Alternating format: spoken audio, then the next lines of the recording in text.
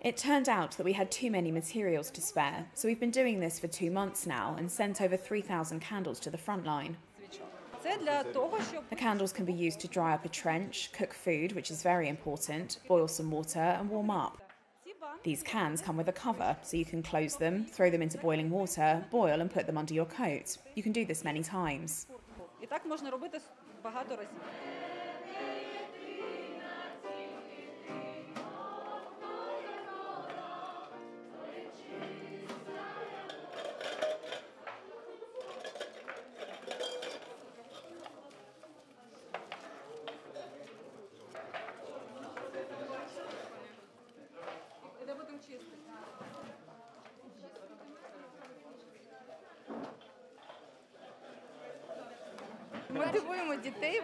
We motivate our children. They should feel the spirit and help the army.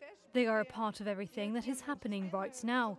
Without the children's hope and without our help, all of this is very difficult.